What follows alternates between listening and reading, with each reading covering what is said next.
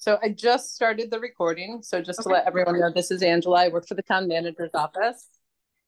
And this meeting is being recorded and will be uploaded to the Town of Amherst YouTube channel. This is a meeting of the Amherst Public Arts Commission. And at this time, I'd like to recognize the chair, Terry Holt, and take it away, Terry. Thank you so much, Angela. Have a good night. Okay, my name is Terry Holt. Welcome to the Amherst Public Arts Commission meeting of November 27th, 2023. I'm going to read my little intro here, so you're all ready.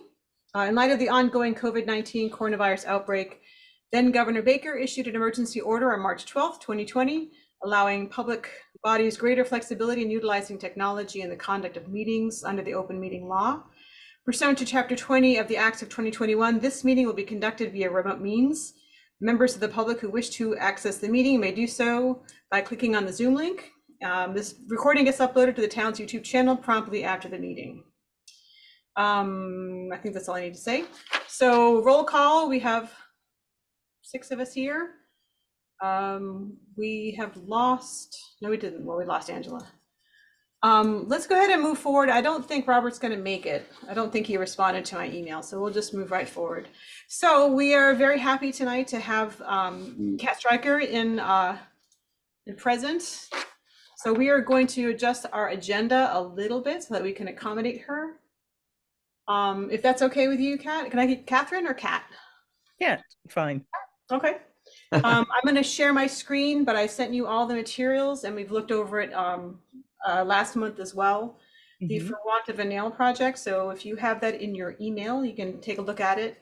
And I will also share my screen because that's fun. And there we go. Okay, so do you all see my screen? Yes. Yeah. Great. Tom, I'll send you an email I've got with this in it for your minutes. Thank you, Jim. You're welcome. All right, great. So Kat, if you want to start us off and talk to us about your project, we are all ears. We're going to follow along here. Okay. Well, it all starts actually with the North Amherst Library. I first came to Amherst when I was 3 years old. My dad was a student at UMass, and some of my earliest memories are of actually walking to the library and back.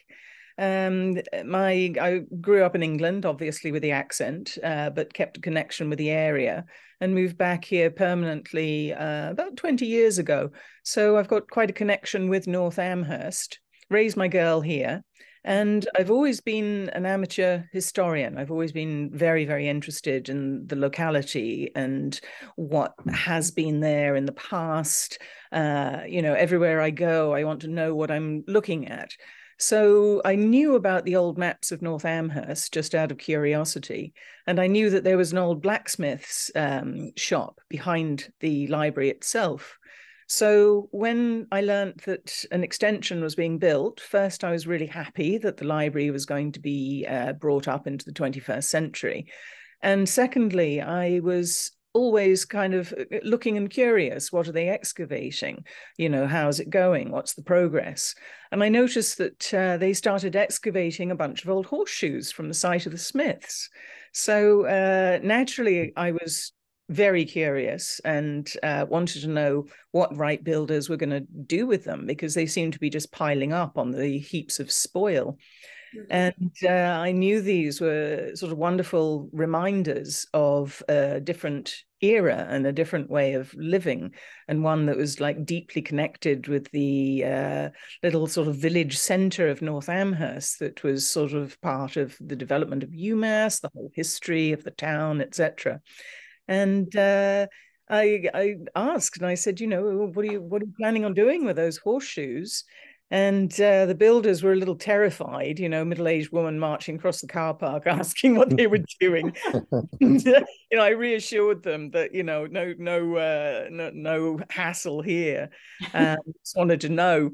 So they calmed down a bit and said, well, we're no plans. And I said, please, would you put them to one side? So they did, but they were busy. And I thought, well, let me save a few of those. So my arm snaked in under the chain link fence and I pulled out like 12 of the best. And I thought, you know, these should go back to the library in some form, and to be a lovely just reminder to people of how people used to live, and what used to be there, and perhaps an access point for histories that they might not have thought about. So obviously with horses, and being a keen horsewoman too, I grew up with horses in a little Devon village after Amherst. Sorry, this is a story of my life to get to the actual point. But I had my collection of 12 horseshoes, and I developed grand ideas for a sculpture that would incorporate the shoes, the original shoes, on the site, with an idea of sort of freedom as well for the horses. So it's all sort of generated into, for want of a nail, which you see before you. And it's my way of giving back to the town, and my connection with the library, plus the love of horses, plus the amateur historian, local history. That's my bag. And I put together the proposal and chunked it out after going to town of Amherst, saying, you know, what's happening with these horseshoes? And they said, oh, Mass Cultural Council have got a great cycle coming up. So I applied, and they very kindly gave me some money to get started with. And the proposal is for, well, three things, really. The first is an exhibition of my findings in the library, so people can see the horseshoes as they are. The second one is a website attached to that I've been working on as well. And the piece that I wanted to talk with you about is the sculpture, because obviously it's going to be public art. There have been a lot of approvals to get to this point. I had a meeting with Paul Bockelman and Guildford Mooring just to run it past them. That was in middle of October. Right. And they let me know the process, which would be them taking a look and then referring to you guys. Terry, you said I should also speak with the Department of Equity and DEI. What is it? Yeah. Yeah, the DEI, the Diversity, Equity, and Inclusion. Jennifer Morrison, Yeah. So I wrote to her as well, but I haven't heard back, unfortunately. But obviously, like I said to Paul and Guildford, I mean, you can't go around whacking up statues in the town. You know, you've got to have a committee and people. Well, Guildford is a great resource. As the head of the DPW, he's going to be, you know, really instrumental in making sure the mooring is good and the pedestal and all that. So you got to have him there. Well, I talked to Paul a little bit too about it. So yeah, no, I said to Guildford, my main concern is to make this statue student proof. I was going to say, it looks a little pokey on the top, a little bit like, oops, kids don't climb on this. No, absolutely not. But Guildford got pretty enthusiastic about it, and he said he could give us access to the town of Amherst quarry, and we can meet. We, meaning Eric, Dennis, the blacksmith who I've approached with the idea, and Eric and I could choose a suitable plinth, which would be a rough natural stone, which is dug into the ground. Okay. So, you know, I'm thinking like 4 students messing around can't move or carry this thing off. No, it's probably got to be not. Although we could tell you what they did to Robert Frost. Oh, I don't want to know. Yeah. And those poor ceramic pigs up at you know, at Cowles. I mean, they've probably got their own OnlyFans page at this point. But, anyway, so yeah, Guildford's on board with it, and they were very enthusiastic about the idea. And I gave them the details of Eric Dennis's proposal, because I met with him. I was looking for a blacksmith who would have a sensitivity towards the brief, because what I wanted was not just something made out of horseshoes. First of all, the ones that I'd found were very rusty, so they couldn't be used for the sculpture. But secondly, it needed to flow. I wanted something that had an artistic expression, which combined the the workmanship of a blacksmith, a farrier. So you could see, I mean, people bend metal, which is an incredible skill. The art of the farrier, they bend it in a special way to be purposeful and utilitarian. What were these purposes for draft horses working in the field, etc., etc. So you've got that, but it's also an homage to the horses of Amherst, because in our age of machines, it's very easy to forget how much we owe the horses that were the labor for, you know, building, for transport, for everything. I mean, nothing happened without horsepower at one stage in our lives. So, you know, the flowing mane, the combination of horseshoes, which are provided by Muddy Brook Drafts, yeah. And that's another nice nod to Amherst and horses. So we got the steel shoes from Muddy Brook, and then Eric's inimitable styling using forged iron, which you can see in his drawings. And he's got the flowing mane that I envisioned. And the pedestal is this wonderful sort of curved shape. I love the profile that's come out in the final drawing that he's come up with. I find it light and free and substantial all at the same time. Set in the stone. The finish is going to be a combination of oil and wax. The octopus that you see by Eric Dennis, that was his oil wax finish. That's a privately commissioned sculpture that's been outside in New England weather for 18 months. So it's pretty good. And then at a certain point, it will begin to rust. And I think at that point, it'll have its own charm as well, because nothing is permanent. And, you know, the combination of that with a natural stone will give it another look, but hopefully that'll be in sort of 10, 15 years time. And ultimately, you know, the sculpture will rust away at some point. And hopefully that'll be much further down the line, but that's part of the natural process.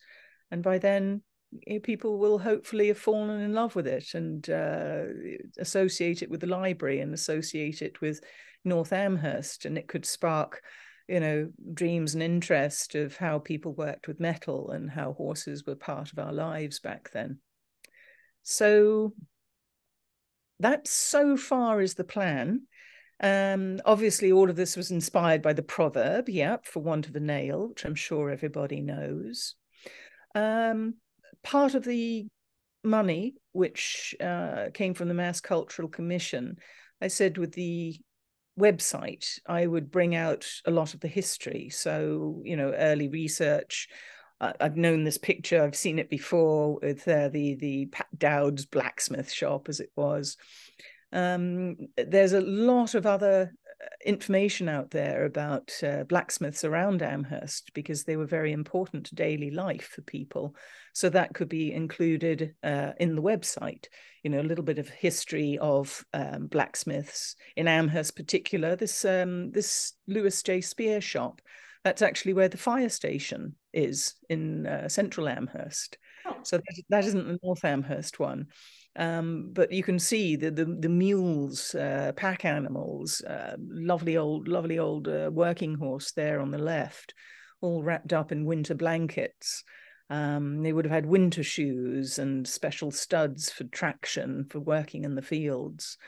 And that's a wonderful picture. And then here, this section, David Warner's work, very, very down-to-earth things, fixing kettles, you know, sharpening edge tools, putting together chain. All of this would have been part of the metalworking shop and the skill set that these people had. And there, yeah, some of the shoes as they were coming out of the ground. So early on, I reached out to people. I reached out Mass Cultural Council, of course, American Farriers Association. We all geeked out on horseshoes and the history of them, which was great fun. And they gave me information about some of the types of shoes that I have in the collection. And I got in touch with District 1, North Amherst. They're putting together the Mill River History Trail at the moment. So a lot of our interests overlap, and I've been to a couple of their meetings. The blacksmith shop they were aware of as well. So that's something we'll combine our resources on, and hopefully I can contribute greatly to what they're doing. Jones Library were thrilled to bits. Sharon said, oh, this is wonderful. You know, what a great way of presenting history. And Town of Amherst, Paul thinks the kids are going to absolutely love it. White Builders were thrilled to bits that I didn't insist on, you know, commissioning a full archaeological dig on their extension car park building, you know, so they've forgiven me. But they've also got a couple of boxes of stuff that they dug up while I was away this summer, and they gave them to somebody in the town, but we're not quite sure where they are.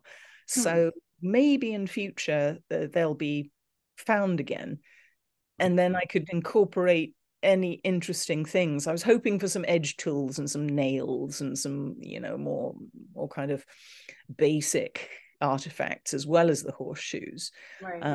But the horseshoes that I've got will be lovely anyway. But perhaps Wright Builders will throw up a few more things. And then the Museum of Our Industrial Heritage. Yeah, this is a wonderful place up in Greenfield. And it was founded by my dad, who is an engineer and fascinated with industrial history. So this is all genetic for sure. And the blacksmith, Eric Dennis, his shop is in their building. So, you know, his forge is under the Museum of Our Industrial Heritage, right next to the Green River there, which is a rather lovely connection too. Yeah. And then, yeah, that's it so far. So I've been from a personal interest and a love of North Amherst and the library in particular, and knowing that I've, you know, been here for a long time and wanting to do something for the town, then it spiraled off into, well, what's it going to look like? And now it's at the stage of letting people who need to know and approve this going forward know about it, and get obvious permissions, approvals, input, thoughts, etc., before the next major phase, which is the fundraising. Okay. So for the fundraising part, you have the exhibition. You already got funding to fund the exhibition from the Mass Cultural Council. Is that right? Yeah, pretty much. They gave me $940, and some of that's been spent already on WD-40 and vinegar to clean these things. Okay. I've got to come up with a neat display case. I'd like to take a look inside the library to find something that's really copacetic with the extension. So I'll be forking out on a display case. What else? Yeah, and I've made a website, the forwantofanale.info. And right now its focus is on letting people know, and also for fundraising. There's places where people can contribute if they're interested. But this is all very much under the radar, and I haven't publicized it because I need to get everyone's permissions before I even begin on this. So I made the website. Oh, it's .info, not .net. Yeah. Info.com. Just .info. Oh, So I spent, there you go. So I spent money on the domain name and the website, and you know, it's a GoDaddy, so it's like $150 for the first year, and I'd like it to run for another year. So that, I mean, that's already probably half of the Cultural Council grant. For the sculpture, Eric's estimate is between 5.5K and 8.5K. Initially, we were talking around the sort of 4-5 mark when we were speaking about it, which was, you know, achievable as far as I was concerned. And then he wanted to do something sort of a bit more detailed, a little bit bigger, and so on. So the actual size of it is going to depend on how well I can fundraise. Okay.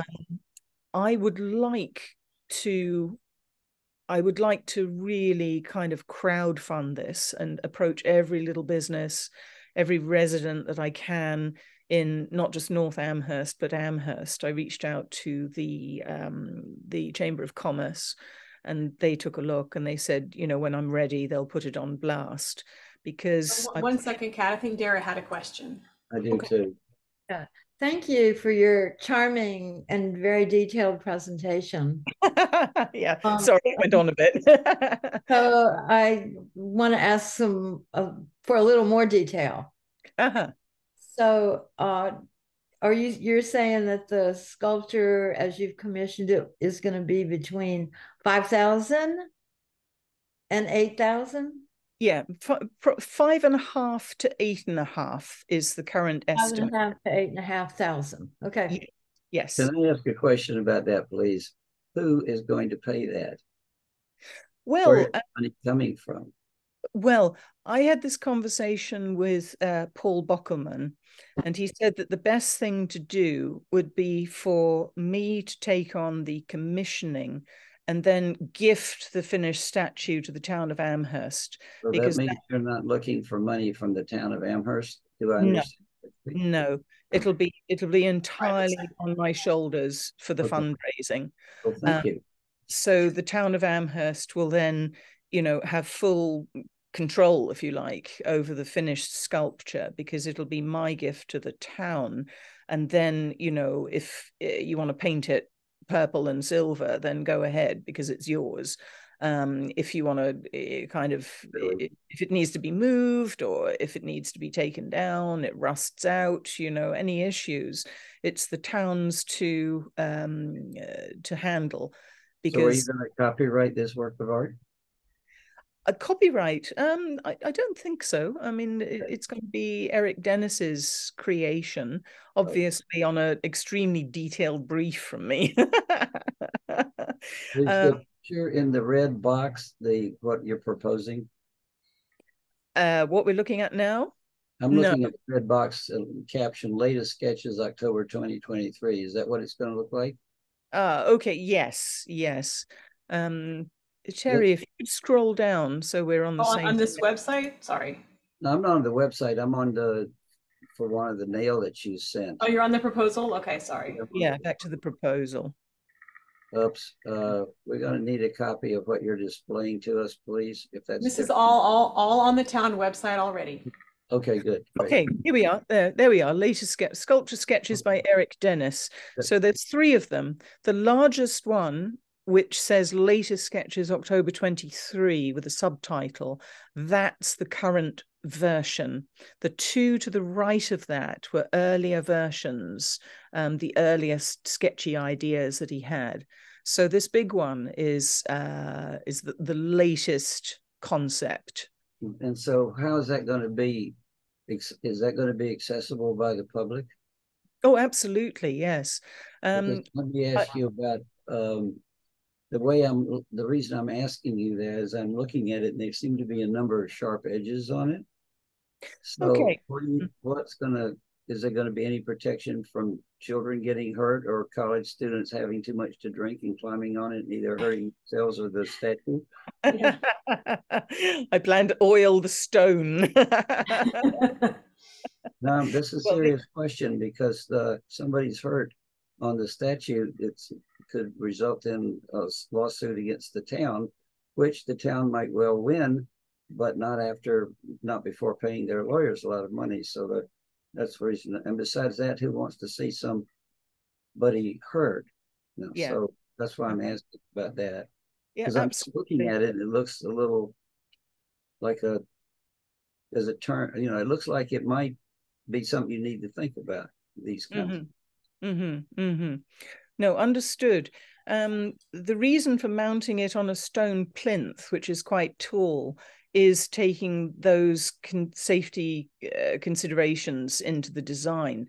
So the stone is going to be dug in so you can't tip it over, and it's going to be quite tall and quite steep, even though a natural stone. So think of something like a steep pyramid with rough edges, you know, natural stone.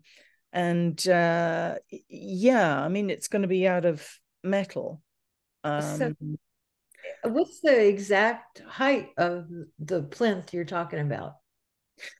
We would have to select it from what's available in Guildford Manning's quarry, and it would be dug down into the ground by about sort of, say, 3 foot.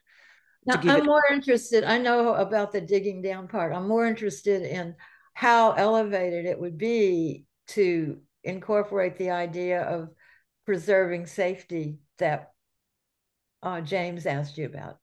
Yeah, well, it can be, I think you also want it visible too. So maybe a compromise height would be around 4.5 to 5.5 foot off the ground.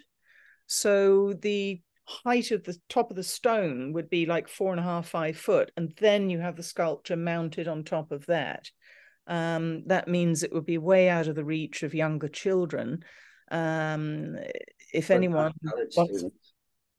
college students, yeah, I mean, they could scale it. I mean, you know what college students are like. But there is almost a kind of natural protection because of the site. I wanted to site it actually on the place where the blacksmiths was, and that's opposite Cumbie's, and it's on Route 63. It's lit 24/7. The police very often stop for coffee throughout the night at Cumbie's, opposite the car park, opposite the bus stop, by the car park. So anybody, you know, getting up to any high jinks, it's going to be a very visible place. So I did think that that in itself would be a kind of natural defense for it.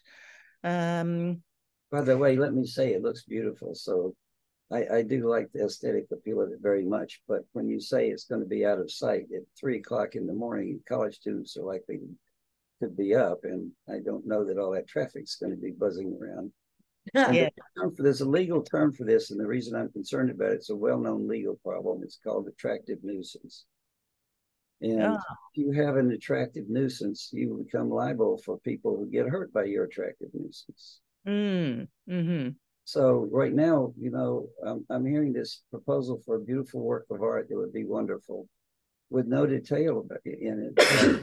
Issues like, well, how much is it going to cost? Do you need a contract for it? You said that the town's not going to be responsible for anything, so that's very generous of you, I might add. So thank you very much. But it's and it's going to wear out. So these are the issues that I'm seeing that we need to think about. I'm not saying I'm against it or for it. I'm just saying I'm spotting issues. Mm-hmm.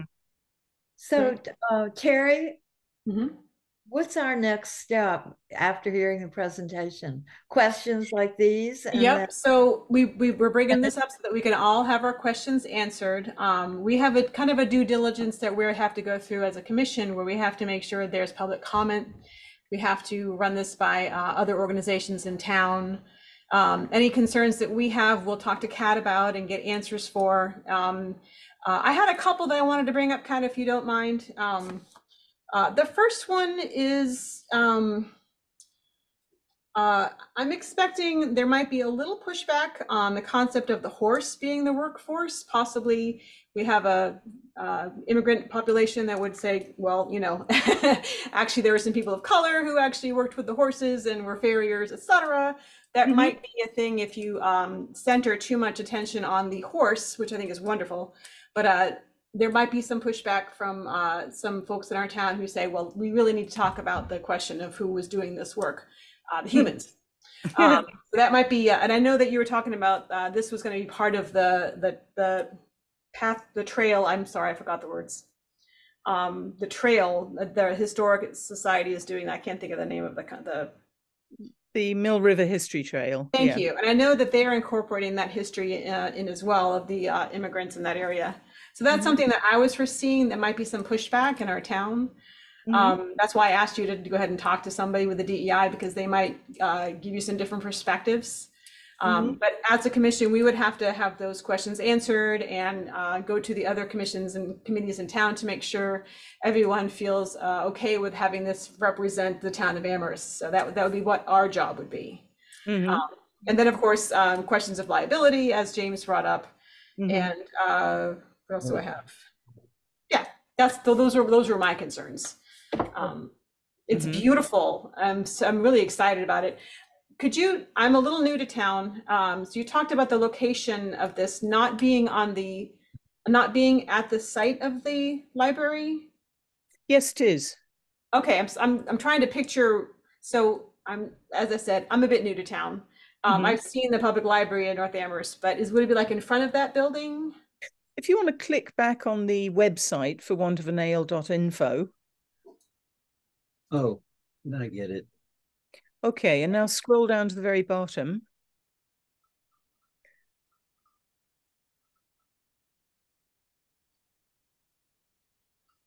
There you go. There's that picture. Okay. So it's going to be just where you see that greenery. Okay. By the car park. In the back. Yeah, where that green it's going to be on the west side of 63. Tiny little place. Over this area? Over here? Yeah. You see where the greenery is? It's just where your arrow is. Okay. Yeah, actually, the old photograph will show better. Oh, really? Okay. Yeah. Oh, let me go back up to that. Hold on. But you're looking at the triangle of land from the point there. There, the two roads come together now. Mm-hmm. This one? Yeah. Okay. Kat, is that in fact where it is? It is, yes. And where the landscaping has been done, where the car park is, there's actually a little spot which is right next to the pavement, the sidewalk that goes to the extension. Okay. And it's just this kind of rounded off shape, which would be absolutely perfect. And it is exactly over the old blacksmith's shop too. Okay, it's exciting. Okay. This is wonderful for you to do all this research and bring it with the background and everything. It's greatly appreciated. Absolutely. Have you worked with the Amherst historic people at the Jim, with your wife and all those folks over there? Like the folks, I know that there's some kind of a mandate where if there's physical property found that of a historic nature, that the Amherst historic, is it a society? I'm not sure. Council. They are supposed to take some of the physical property from the library and display it. But if it's a document, then the library gets to keep it. There's some kind of a mandate about that. I don't know if you read about that. I bet I can find out that easily enough. I bet. Yeah. I'm just curious if folks have talked to you from Amherst Historical Society. Yeah, that's the name. I went to the town offices early on in this process, and I said, what's the protocol? Because I have artifacts, the right builders collecting them, but I also have 12 of them. And they said, okay, that's fine by us, thank you for telling us. Right. So they were aware of it from very early on. And the ones that I have, I consider them the property of the town. They're for everybody. They're not mine or a personal collection. I'm looking after them until they can be displayed. So I did get verbal permission directly from the town about that. Oh, I was actually just curious from a historic perspective if they have been able to collaborate with you for informational purposes. Oh, okay. Yeah. Who did you talk to at the Amherst Historical Society, if I may ask? Say again, Jim. I was just wondering who you said you talked to someone from the Amherst Historical Society. I went to the town offices and I spoke with a young chap who, I'm blanking on his name. I'm sorry. That's all right. But he wasn't part of the historical society, but he was all about, archaeological digs and excavations and things. So he pointed me in the direction of Mass Cultural Council, and he said, you've got permission from us to go ahead. So it was run past people. As far as the Historical Society goes, I haven't actually had that much time to do the research that I'd like to do as the next phase. If the sculpture gets approved, that's going to trigger a great playing in the sandpit of Amherst history. So am I to understand that on the website, as I've seen it now, that the project supporters have all given you money for all of the pieces of this? No money has changed hands at all. The Muddy Brook Farm, bless them, they've been saving draft horse shoes, which will be incorporated into the sculpture. Jones Library have just been enthusiastic. The Farriers Association have given me historical background on shoes. Okay. I understand then. So yeah, I think no money supporters, yeah. I think that if you're on a website that's going to be fundraising, you should be careful about the language that you use, and that it isn't indicated that they are giving you money or these people have given you money, because it looks as though they are, as it is presented right now. Oh, okay. So and what I do you think you need to be careful about that. The other question I have is, was there ever any, in the course of your many steps and work that you've already done and put into it, anybody who suggested coming to talk to this commission previously? Well, yes. Let me think. The steps have been logical ones, because I knew I would have to approach you, but I was away for a period of several months over summer. So when I got back, I reached out to Paul Bockelman in the first instance and just said, hey, listen, Paul, I've got this idea, who do I now need to speak to? So you have been on my mind for a long time, but I thought, well, I've got to go straight to Paul and Guildford first and let them know about it, and then everybody else will drop into place, because I'm sure there are other people I haven't approached yet. I just think it's important. I mean, I think all your work is wonderful and sincere and very serious about the location and history and everything you've reported to us. But there's a precedent that we have to think about in terms of where public art comes from, and how on any kind of resources that we encourage are like offered to and able to be gotten on an equal basis with every citizen of the town. You mean non-discriminatory, I think. That is a fine way to say it, but I also think that I don't know of any other time this commission has seen a proposal from an individual and have been in the position to be supporting or not supporting it if we're not being expected to pay for anything. I'm not sure exactly where this is in terms of our involvement in it at all. It is breaking new ground a little bit. We haven't really had private donors come to us to propose a public art as far as I've read. Look back in our history. So this is a little bit new, and we're going to have to talk about it as a commission. We are responsible for coming up with the policies of public art in town to make sure that everything is representative and meets criteria, that the entire town has a say, kind of thing. And that's something that's part of our job. But we don't have a explicit, it's not written down as a policy, but I've talked to Paul about it, and we will have to sort that out as a commission. But I think so far, I think the work you've done is fantastic. Dara, you have a great couple of points there, especially about the supporters page. That is something you might want to be careful of, because it does kind of imply that you've got monetary support from all these folks, which I wish you did. That'd be great. But I think maybe just kind of instead of project support, you might say enthusiasts. No. There's going to be another word, maybe the word supporter might be a little bit implied that there is financial support for that. So that's really good advice there, Dara. Thank you. So anybody else want to have anybody else want to say anything? Yeah, I have a comment on Dara's point, because I agree with what you said about precedent.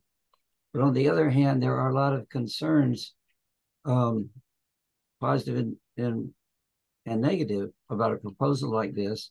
One thing, there needs to be some kind of a document of gift.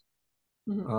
For another thing, somebody needs to be sure that the project isn't going to start and then stop halfway through, mm-hmm. because of lack of funding or for any other reason.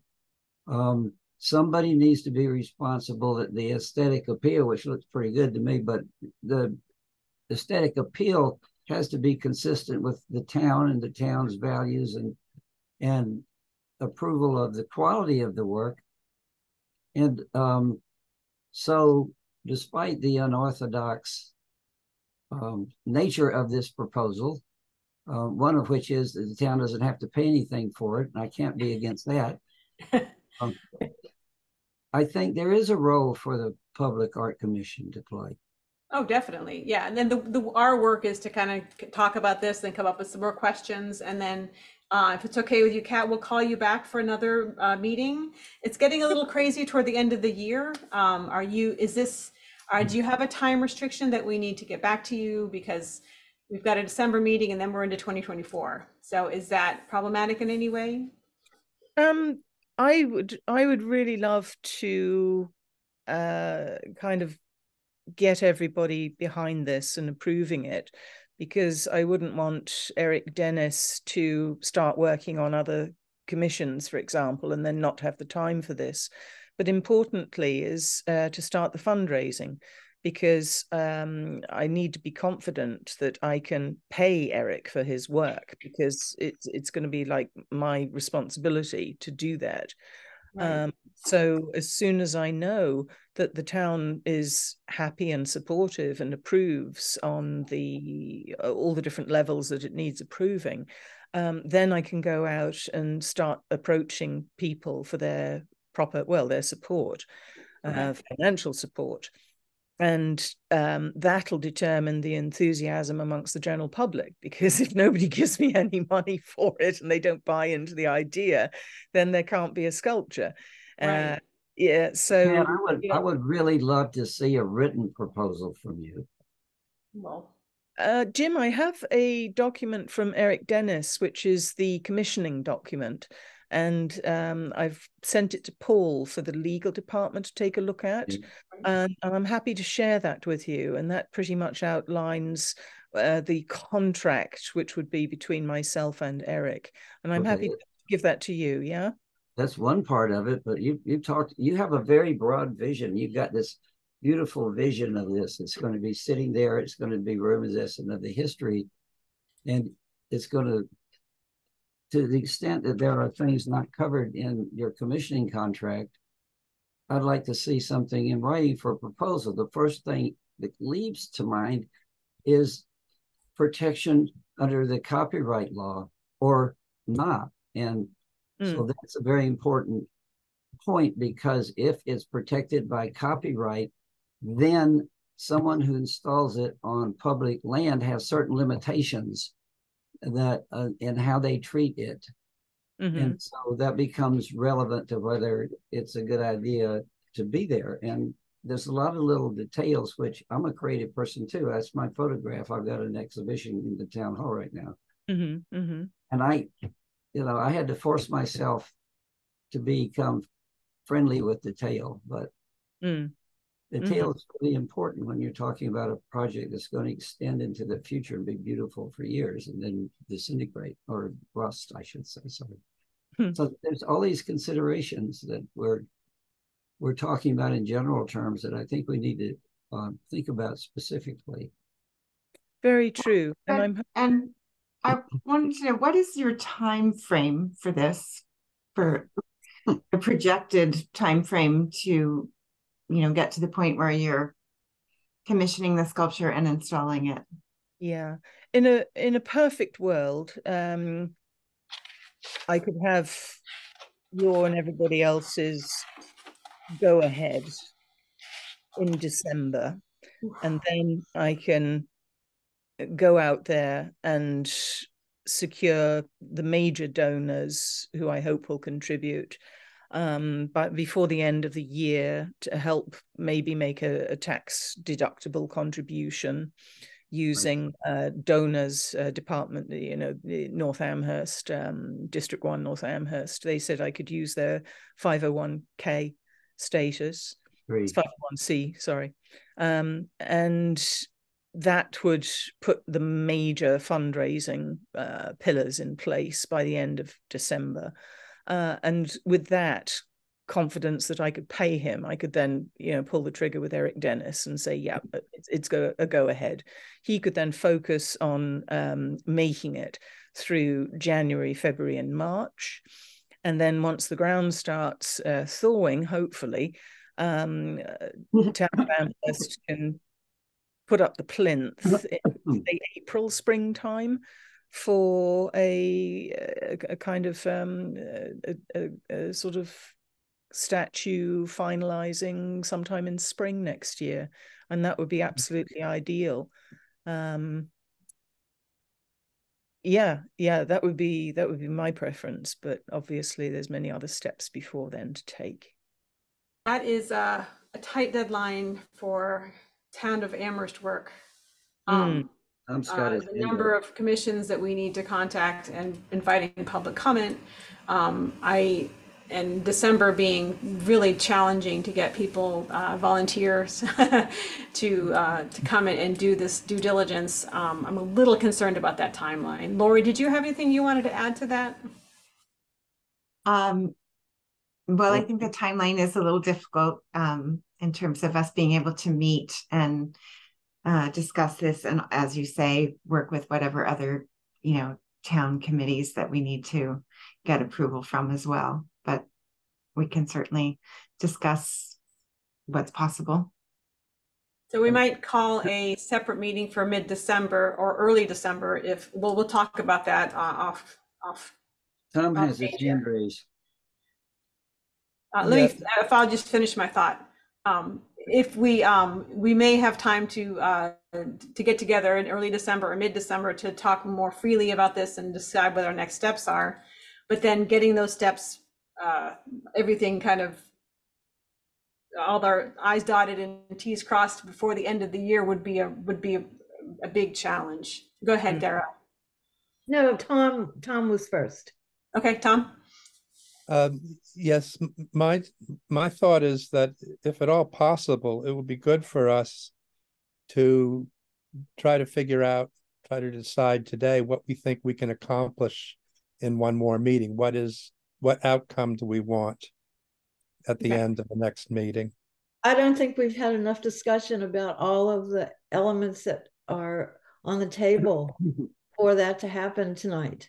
I think we need to sit down with this proposal and possibly some more materials that Kat can hand, if you're okay with giving us some more materials, and go through those, and then meet one more time to discuss our questions and problems, and then go from there. That's my opinion. I guess I have one more question for the North Amherst Library. I see the Jones Library. So does that include then the North Amherst Library that is on board for this? Yes, I approached Jones Library, who are in charge of North Amherst Library. It was Sharon, the director of Jones Library. Mm-hmm. What about the North Amherst people? The Amherst Library people who run it. Oh, they're part of Jones Library? The same, but yeah. Every location has a branch kind of. Yeah. What would be really helpful is to give us something in writing saying with the names and contact information of the people that you're saying that support this. That would be enormously helpful and would support the record and make it very much more persuasive. And you could leave those materials with Angela Mills, and I can pick them up whenever they arrive and share them with the commission, and then we can all talk about it at a future time to be decided. In December, as early in December as we can all get together. Would that work for the commission? Maybe. I'll try. I'll do my best. Yeah, I think it's almost 7:30 now, and we have other items to get to. So if you could make a plan, Terry, that'd be Yep. great. I actually did set this meeting for 2 hours, so we are in an appropriate time right now. I think if it would be okay with everybody, and I could call it for a vote, but I think I'll just talk to you about it. Kat, if you can drop off some more documentation, as Jim asked, with Angela, when that arrives, Angela will let me know, and I'll pick it up. And I can make copies for my commission, and we can send that out, and then we can set a time to talk.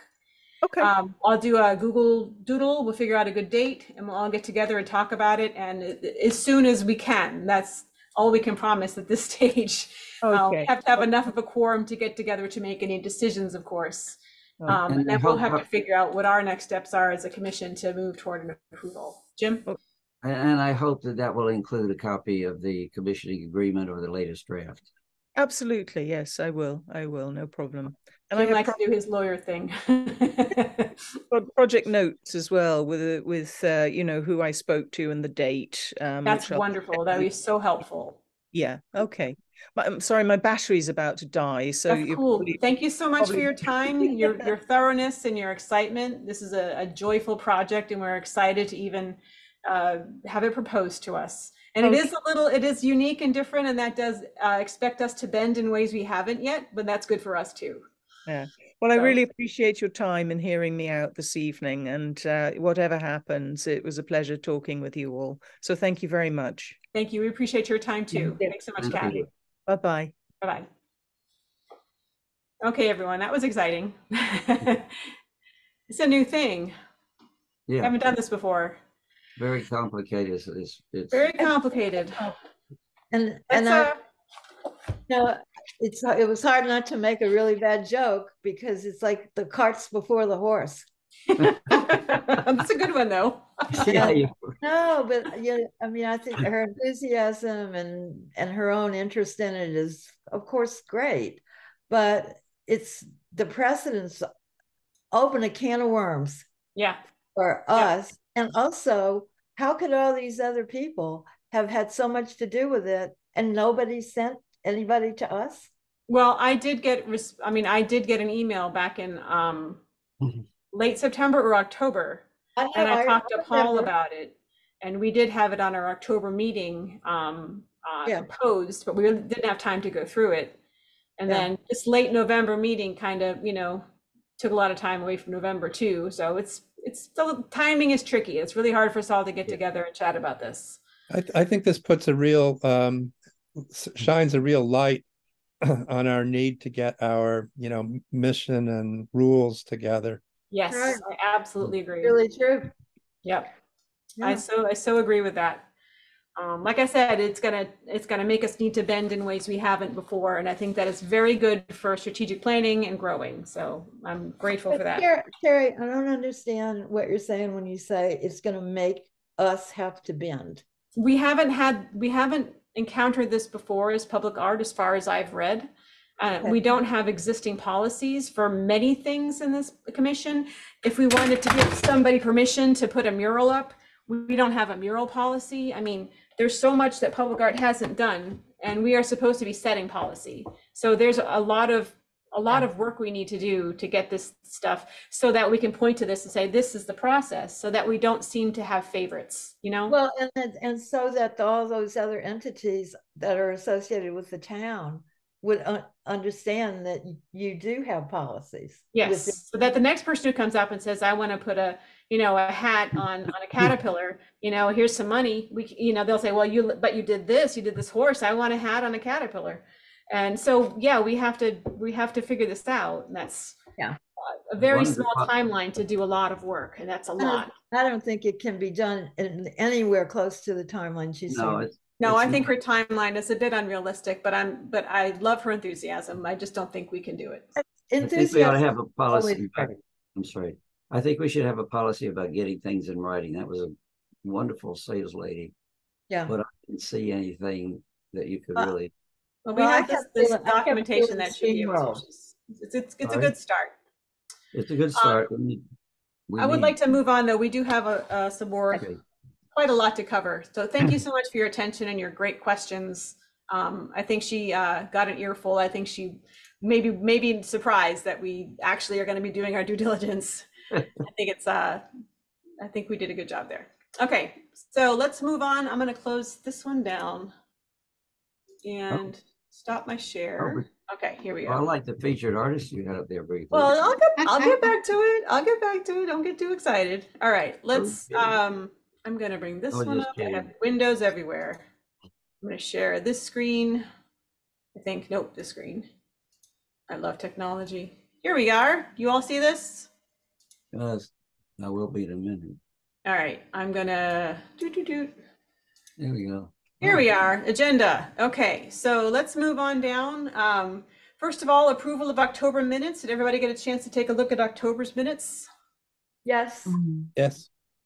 Do we have any changes to these? Is this it? Here we are. Do we have any changes or suggestions for changes to the minutes, Dara? First part, first line. My name is Barwa Dixon on the commission, not Wire. Yes. Oh dear, that's a terrible typo. I apologize. See it on my name up there. You would fix the name there. What did I do? Oh my goodness. Then all the way down to making it public. I don't think that the word nice is a good way to describe a professional document in this case. And I withheld my approval from that. I didn't vote on it. So I think you'd probably say one abstention. So you could say, yeah. You could say 5 voted yes, there was 1 abstention, yeah. What are you talking about? Under making it public, which I have up right here. If you want to say the chair drafted an email, just not get rid of nice. I agree on that. When we talk about things that we're voting for, we need to actually. It's not supposed to say nice. I don't know what that was supposed to be, but I don't use the word nice. We need to when we vote, we need to have kind of a vote of the numbers. We need to have a record of the numbers. So we should say the commission approved by a vote of there 5 were in favor, 1 abstention. So we have that recorded. There were 5 of us according to this present. Yes, 1, 2, 3, 4, 5. 1. Yeah. 5 to 1. Yeah. 5 to 1 vote. 4 to 1. 4 to vote. 4 to 1 vote. Yeah. Okay. Anything else here?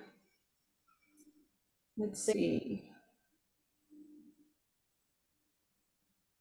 I wonder what I meant. I have to figure it. It doesn't matter. Can you go back to the top again? Can you go back to the very top again? Okay. Thank you. Sure.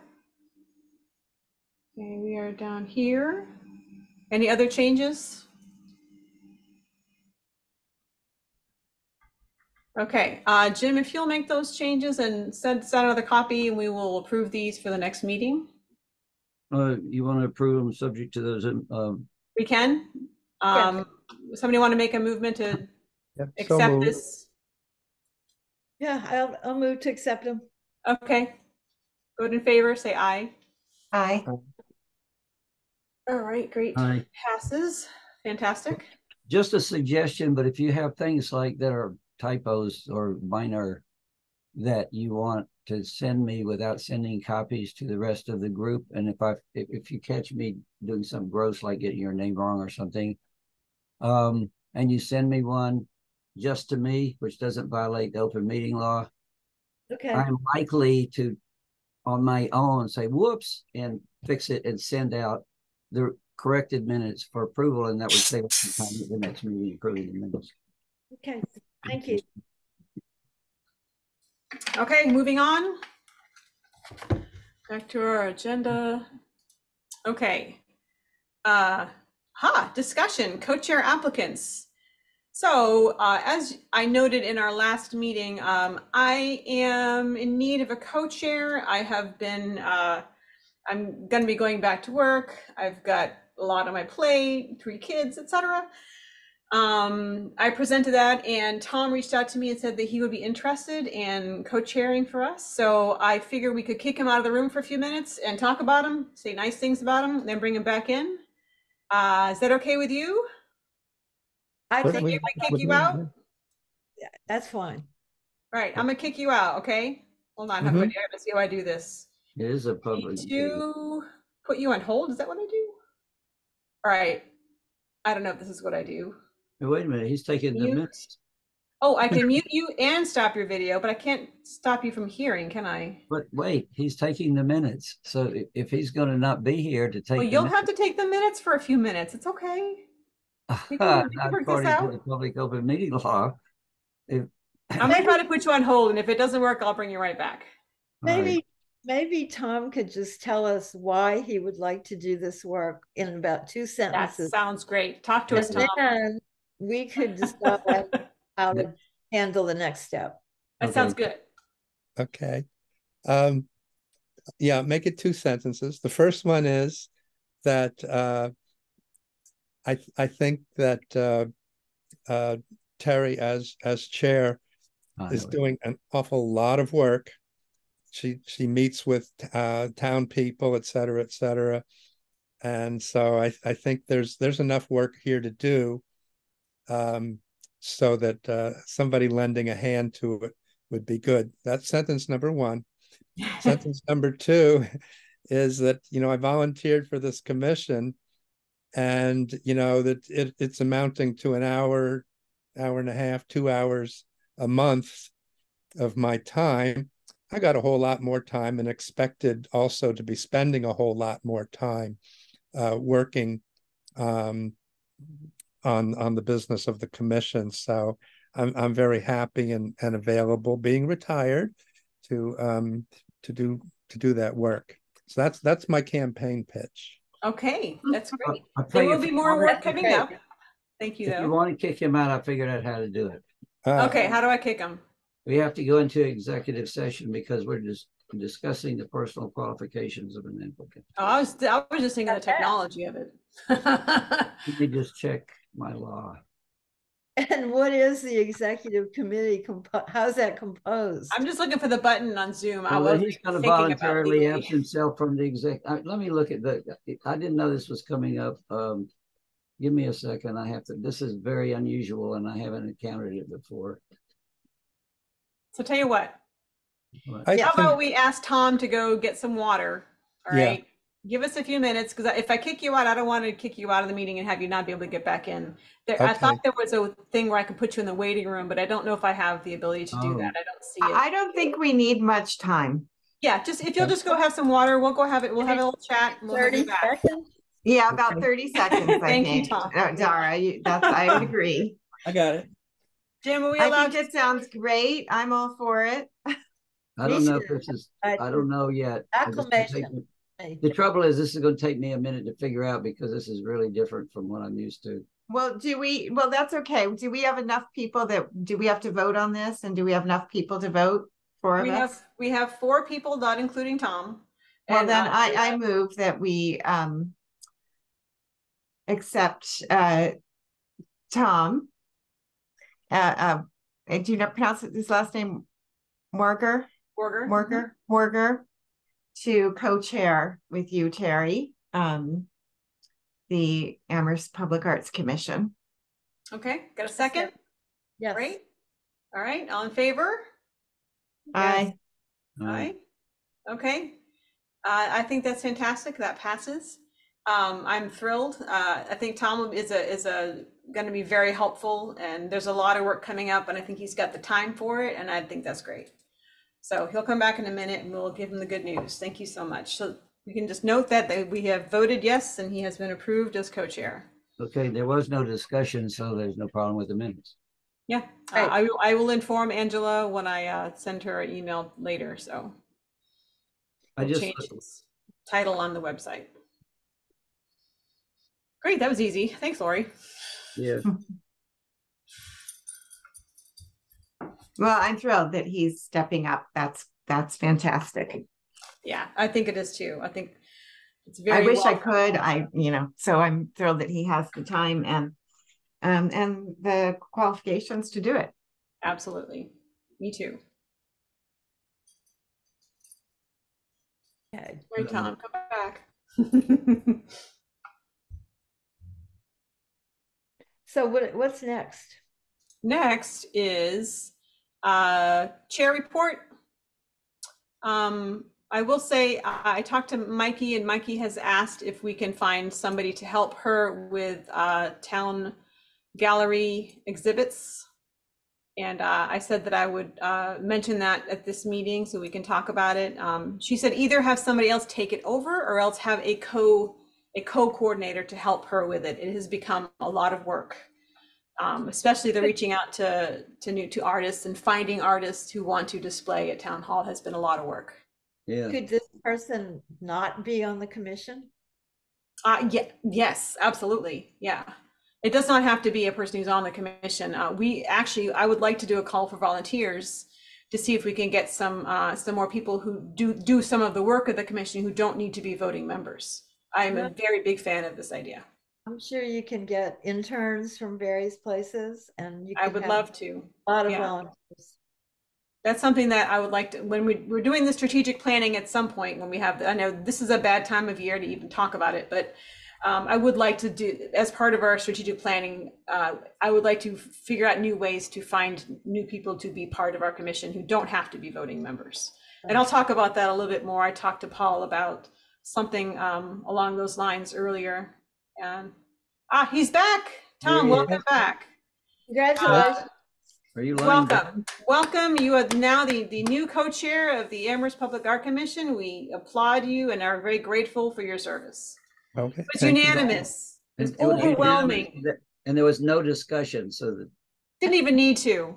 That made it easy for the minutes. We're all there. all you gotta do is say you were elected unanimously. That's right. Well done. Thank you. Thank you very much. And I will let Angela know. So we will note your new title on the website, and you and I can talk about ways we can work together and collaborate for projects coming up. Okay. Thank you so much. Okay, so moving on to the next thing, I was telling the other commissioners that Mikey is asking for some more help with the coordination of the town hall gallery. She's struggling to keep up with the work of not only reaching out to new artists, but also hanging the art. And if we're going to have artist receptions every other month, that is adding more to her work. So if anybody is so moved to be of help, it wouldn't be a huge job, but it would be really helpful for her to have a co-coordinator. So if you will think about it, and we can reach out to Mikey with any questions, and we can talk about it at the next meeting. Okay. And you also shared that the idea of having volunteers who would be helping could help. Yes. They wouldn't need to be voting members. Yes, that's part of, and I'll bring that up in the chair report, which I'm going to try to go through fast if possible. I respect your time, and I thank you so much for giving us extra time this week. This is a time where we invite public comment, but there isn't anybody here, so I'm going to move along. Okay, so my chair report. I have it written in here so we can follow along. Okay, things that I have done this week. I'm putting this over here. Okay, actually, I'm going to take this off sharing. I don't think you need to see this, right? I'm going to stop sharing, or did I already stop sharing? Can you see my screen right now, or just you? Okay, Not your great. screen. Okay. So poetic dialogue. I talked to Camille Peters, and he called me 2 weeks ago and apologized profusely for ghosting on us. Apparently, his studio had a cave-in and had asbestos all over his workplace, and he has a very big loss. And so he is working with a lawyer to try to recover some of his loss. So he has been a little out of communication. He apologized profusely. I said, of course, no problem. And he told me that he's going to try to be installing Robert Frost on Wednesday. He has to get together with Alan from Public Works for the help. And then once he has it installed, he send us a photo, and we will move forward with getting him a check. So it'd be really great if we could get this up by December 1st. I'd be thrilled. Congratulations. That sounds great. Yeah, it's been a lot of back and forth. Okay, on the Boatwood Garage Gallery. Oh boy. So Paul Bachleman and I have been ironing out a couple of the elements in the contract that are not very solo artist friendly. For instance, requiring artists to have workers' compensation. This is something that's not equitable. It's not fair. It's not level playing field. So we talked about it. He talked to his town lawyer, decided that wasn't actually necessary because artists are basically sole proprietors of businesses that aren't even a business. I can't think of the word. Unincorporated businesses. They are solo artists, and so they do not require workers' compensation. We also had to finagle the payment plan.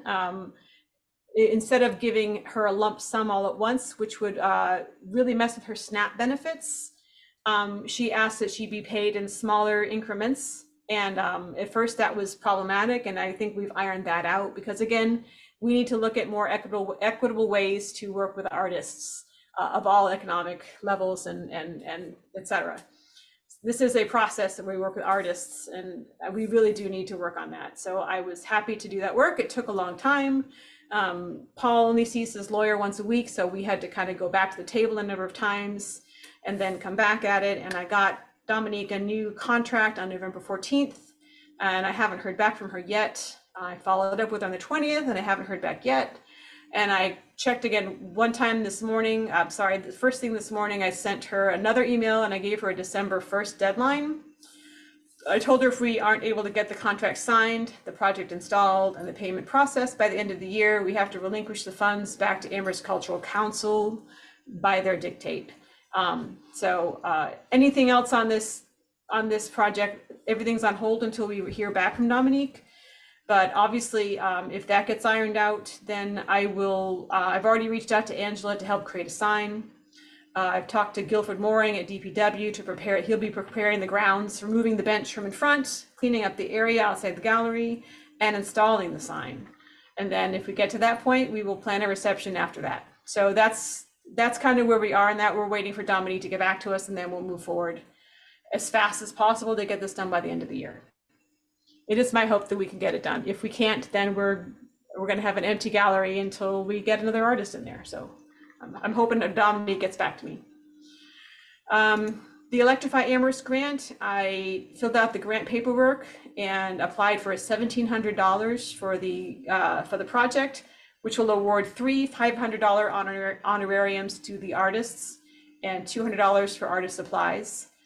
We would need to choose locations for 3 transformer boxes with the approval of DPW. The Amherst Cultural Council has reached out to us and asked us for some supporting documentation. So I'm going to follow up with a letter of support from the town manager. He's very excited about this project. We've had it done in the past. And I'll also have Guilford Mooring send me something in writing saying that he's on board with the project. If we are funded, we can put out a call for artists in the spring.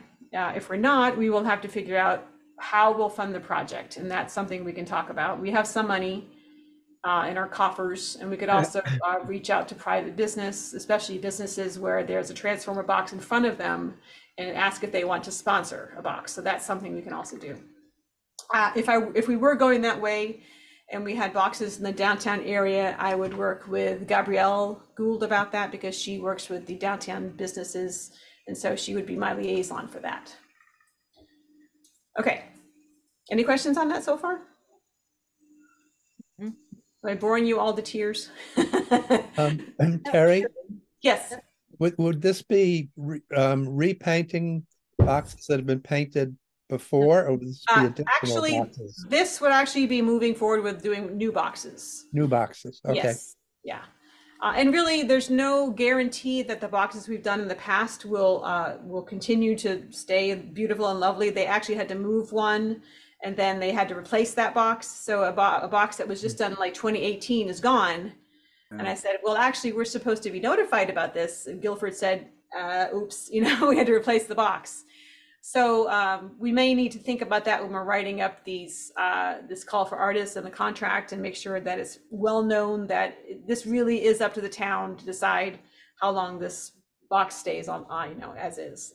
We can't really say don't change the box because we have to have transformers, Yeah. Anyway, okay, moving on. The James H. Barnhill Gallery reception. I don't know if you've heard of this guy. But he's a troublemaker, but we like him. I heard he's a 2-bit photographer. So we have, I shared my screen here. So this is the announcement that Angela has put on the website. The lighting of the Merry Maple, and it also includes, hold on here, where do we go? Where'd it go? Oh, here it is. And then we have this lovely ad on our website. There we are, right there. So December 1st, who's going to be able to be in attendance? It's after the Merry Maple lighting, and a lot of other things going on downtown. It's a perfect day for this. 6:30 to 8:30, we'll have food. Mikey and I are going to have some snacks like last time. I'll have the table and our pretty logo, and we'll make it look all pretty. We'll be on hand to answer any questions. I've got the old flyers that we're still using because we haven't made a new flyer, which is fine. So will everybody be able to attend? Yes. Yep. Yay! Dara, do you think you can make it? I don't think so. Oh, too bad. We'll miss you. So Jim, you gonna make it? Yeah, definitely. All right. Well, that's good. Okay. I'm now going to stop sharing and go back to this. Okay. So yeah, join us 6:30 to 8:30 to enjoy the company of your fellow commissioners and town residents, to enjoy the photography of James H. Barnhill. Yay! Okay. The next thing on the list here is leadership of Town Hall Gallery. I talked to you all about that already. Anybody interested, please reach out to Mikey for more questions. Co-chair murals. Okay. So we do not have, that I can find, any policy on how we make murals happen. How do we approve murals? How do we instigate getting murals made? I haven't found any policy that says how we do this. So this is something that public art has a mandate to do, which is to help write public policy for public art. And so that's something we need to work on. So I met with Gabrielle Gould about this, to talk about it, and she first apologized for what happened with our last project we worked with her on, and was very apologetic, and I let her off the hook, and it was a rough time. But she was very excited about collaborating on future mural projects. It's something she has been trying to bring to town, but there isn't a policy, so she's excited. She also can help with fundraising, and she can reach out to property owners who might be interested in offering their property as a canvas. Amherst Public Art, in the short term, I'd like to see us work on this policy. And then in the long term, I'd like to talk about logistics of creating a mural as a community project, so that it would have an artist, a street artist, a mural artist as the supervisor and vision for the project, but have the community be able to take part in the actual painting. So that's something that's builds community, and it builds goodwill, and that's something I'm really interested in doing, and our town is interested in doing. So more on that when I talked about it with Paul as well, and so that's in the works. We've got to talk more about that with our planning. Yes. So I sent you a link to Beyond Walls. I saw that, yeah. And if you look into it, you'll see that Beyond Walls seems to be a Massachusetts nonprofit located in Lynn, Massachusetts. Yep, they make beautiful murals. Well, it's not just murals. They have a whole mandate to help public art commissions, other people, help them find ways to arrive at policies that they can use Right. in the work. And I think it'd be a good idea if everybody would just look at their mission statement. Okay. Because it kind of it's called Beyond Walls, and just Google Beyond Walls Holyoke or Lynn or whatever. Anyway, they've helped people in Fall River, Lowell, Lynn, Holyoke, Chicopee, and other places. And I think it's worth using other people's research and experience to get us kickstarted into creating our own. If it's like other people, sometimes that's good. Oh, you don't need to reinvent the wheel. This has already been done. I agree totally. And Beyond Wall, this has been on my radar for a while. Policies out there. We just need to take it and make it our own. Jim. There are some provisions of the Copyright Act which we need to be aware of if we're going to have murals put on people's buildings. Yes. So I just wanted to flag that as a point. Okay, Lori. I remember at some point in the past, someone had approached us about a mural that exists already that is in disrepair and was asking that if, you know, about responsibility and the town's responsibility for us in this commission to, you know, care for a mural that needed repair. I don't know what happened to that. I remember that. I don't know about that. Was that in one of our? I think that came up early on when I was first on the commission. So I think that's something we have to think about in terms of our when we discuss the policy, because murals, you know, over time do fall into disrepair, and how we handle that. And some are created to be short-term pieces too, like wheat paste and etc. So we do have to, when we bid out a project, we do need to think about the longevity of it and what the caretaking look like. And just as we do with our other projects that are public art, we need to find out what the artist's responsibility is for upkeep, if there is one, and what the town will pay to upkeep. That is all part of the contract writing. So those are really good points. Thank you. Anything else on murals? I'm excited. We have a lot of people in town who want murals, and Gabrielle shared with me a project that she tried to kickstart in downtown. She had funding for it and an artist and community art all set up to for help with painting and make it a community project. But then she couldn't get the approvals through the town. And so I think just like we talked about with this, for want of a nail, you know, we need policy. So anybody, Dara, if you'd like to look into like getting some of this policy together from Beyond Walls, if that's something you'd like to work on, I would be happy to work on that with you. I'm excited about that too. Yeah. There's a lot of information just easily found. Yeah. So I'll gather some stuff and send it to you. Great. Was there a reason that the other mural project didn't go through? I'm curious. Yes, the design committee, is there a design committee? I don't know enough about Amherst politics. I believe it was the design committee of Amherst at the time disapproved of it because it was too colorful. It was a caterpillar, like an Eric Carle caterpillar, very colorful. And it was kind of set up as a paint by number kind of thing. So people of all ages in the community could come and help with painting it. But the design board deemed it too colorful and they didn't think it represented the town. So they just did not approve it. So who is the design council? At the time, I really don't know. That's something that I am not aware of right now. I've got to. We could find out about that. Yes. Too. Yeah, and then again, that would be part of the steps of creating a mural, figuring out who we talk to about this. There's a public art commission and a design council. Like I think we need to. Yeah, I agree, Dara. I think we need to find out who that is that voted on that, because assuming that they would have a vote on, you know, anything then, like the, you know, for want of a nail. Right. Yeah.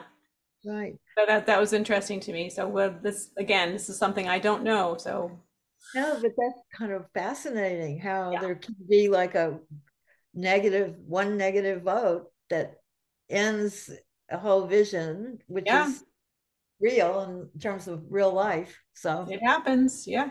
Especially in towns of this size. You know, you have one committee, one person, even one zoning person who doesn't like the color blue. I You like know, those colors. But you would think that that would have been the Public Art Commission vote. yeah, You would I have don't- thought so.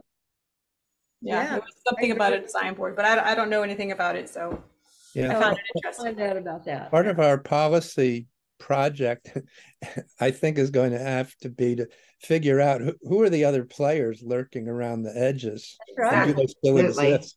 Exactly. Absolutely. So, Yep, and I you agree. called it the design council or committee? I didn't catch from the exact. She just said the design. You know, I'm gonna look it up. I really don't know. I can look it up too. Don't Yeah, I worry. don't know. The design board, was that it? I'll call it that and then talk to the people. I wanna Design talk. review board, I think that's it. I'm looking at it now. It's their overview is to preserve and enhance the town's cultural, economic, and historical resources.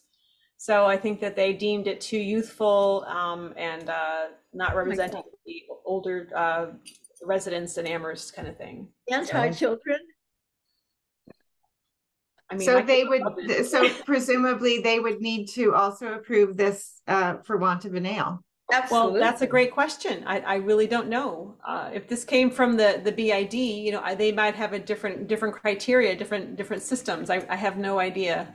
I want consistency in this town, right? We all want consistency. We want to know what the policies are, and so that we can all follow them, you know? So the BID could end a public art project? The I don't BID, think they no, 'cause could. they're a business entity, Yeah. but the design board as part of is a town board. Okay. Well, I'm Yeah. assuming, yeah, that's what I'm curious about, because I'm assuming they were wanting to, they had someone who was willing to have a mural on the outside of their, Yes. building. And that's some, Gabrielle's job. She's the one who private works for the private property owner, and Right. then you go to the town to get design board has to approve that they can do this to this building, and then Right. they say no. Yeah. So that's going to have to be one of the steps that we follow as well when we just come up with murals, you know. We'll have to go Well, before the maybe design board too. maybe the design board and this commission need to talk to each other. Yeah, I think, absolutely. yeah. Absolutely. Yeah. You think so? Yeah. I think it's a great idea. So we'll put that on our how to make a mural list. Talk to the design board, get to know them, and see what they're all about. Yeah. All right, good questions, guys. The last thing on my list, I think, yes, is I have had a conversation with Paul about strategic reorganizing, and this is a discussion I brought up a few months ago when I had some ideas regarding reorganizing the structure of Amherst Public Art to involve more voices from our community. I feel like we are too, I lost the word. Small? Homogeneous. Not What is it? diverse. Not diverse, but we're also not talking outside of ourselves. What is the word? I lost it. Siloed. Or insular. Siloed, insular. I feel like Amherst Public Art is very siloed, very insular, and I would like to find a way to involve more voices from our community. So this morning I shared with him some details on how Arlington evolved. I've worked with Arlington for 4 years in their arts and culture. And they came up with a structure of commissioners that represent different interests around town. They have a school council member, a town planner, a member from the business sector, a member from the public library. And those people are actual members of the Art Commission. And so they are town employees that have a say. So they bring more voices into art. And I feel like that would be a great way for us to have more diverse voices. As well as having appointments from our town manager.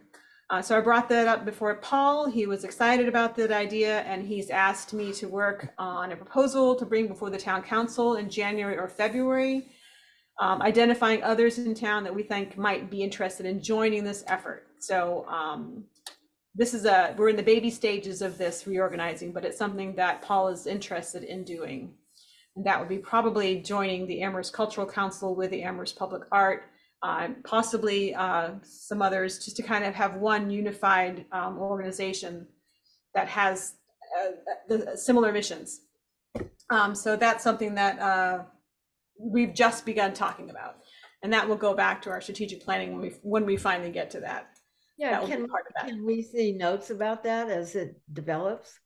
Absolutely. Yeah, I will send you, I think it won't violate any public law to send you the emails, or at least the text from the emails and conversations I've had with Paul, so that we can all be on the same page. And I'd really like to hear your feedback, and we'll have conversations about it in future meetings. I just wanted to kind of put it out there and put it before Paul. Yes, Jim? As the resident pain in the neck, if you do that and then you discuss them, they have become a public record and they have to be attached to the minutes. And if I were the sender of an email, I would want to know in advance that was going to happen and agree to it. Right. I've told Paul that any conversations we have, I would share with the commission, of course. So does he know that's going to be attached to our minutes and put up on the website? Probably. Well, you can ask him. I can ask him. Would it be sufficient for Terry to just summarize at some point rather than quote the?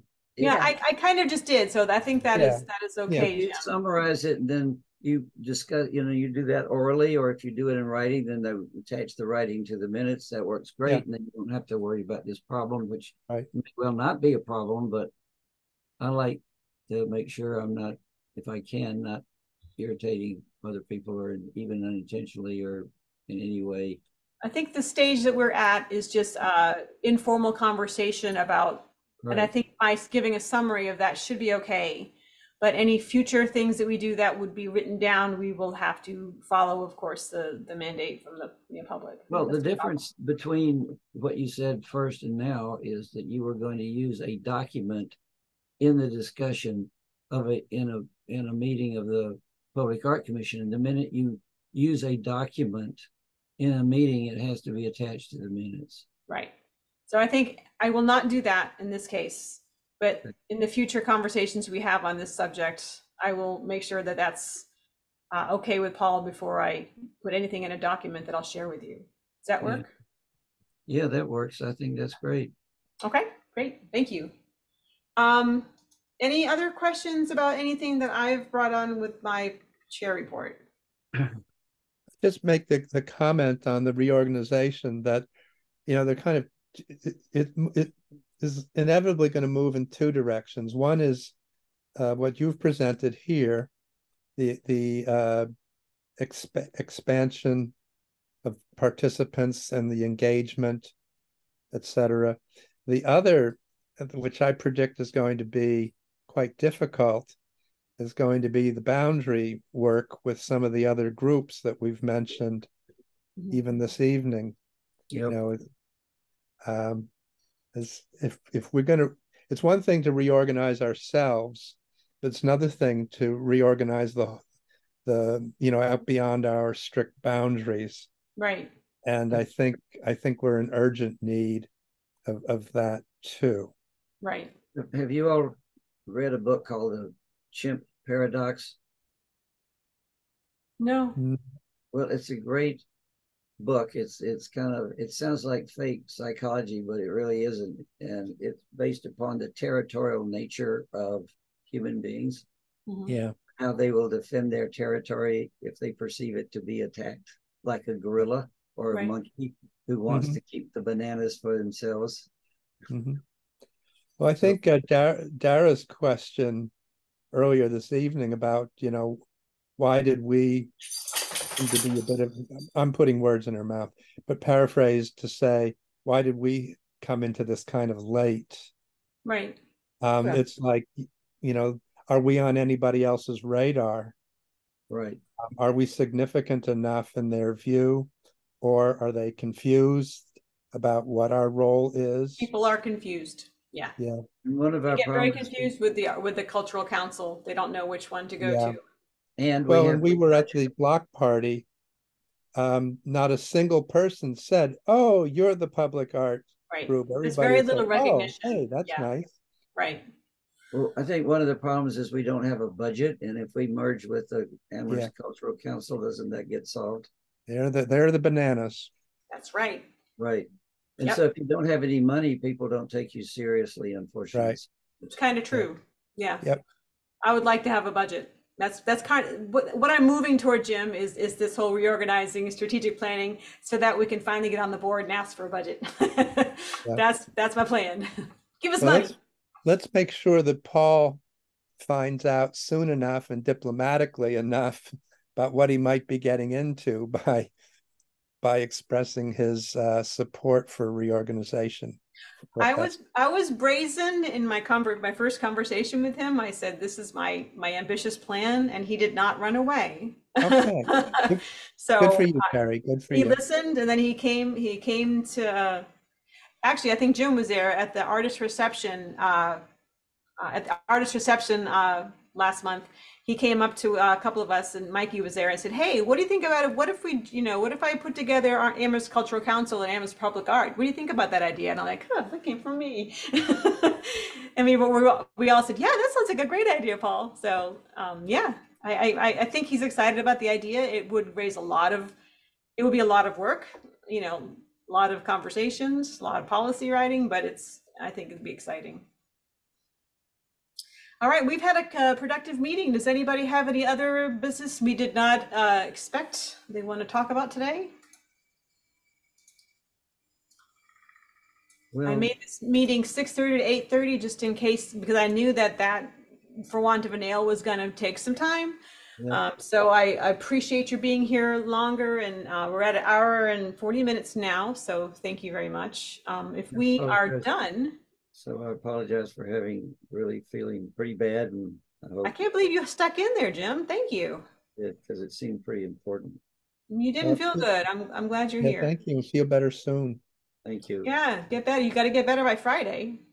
Whoops. Yeah, right. You have to. I guess I have one question would be for when we're meeting next, and to try to wrap up, which I don't think is going to be simple at all. This. How to respond to the for want of a nail. Yeah. So I think she needs to give us some documentation, and once she drops something off with Angela, then we can get it and disperse it to the rest of the commission. Mm-hmm. Until I can go ahead and send out a Google Doodle and figure out a good time for all of us to meet, and I'll just put dates starting this week going up until mid-December. Past that, it's tricky for anybody to meet because we've got a ton of holidays and kids milling around. So, and vacations and people traveling.